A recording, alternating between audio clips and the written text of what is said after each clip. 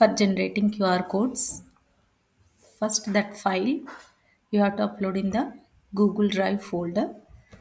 Go to File Upload. Just choose Upload a file in the Google Drive. Choose that one. Right click.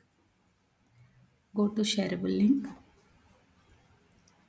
Here, choose anyone with the link. Don't choose restricted mode, then others can't view your file. Then copy that link. Go to QR code generator. This is absolutely free.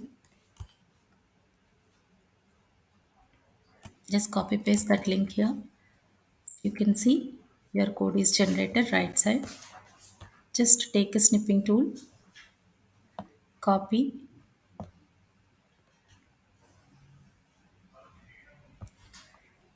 wherever you want. Then this code will work perfectly without any expiry date.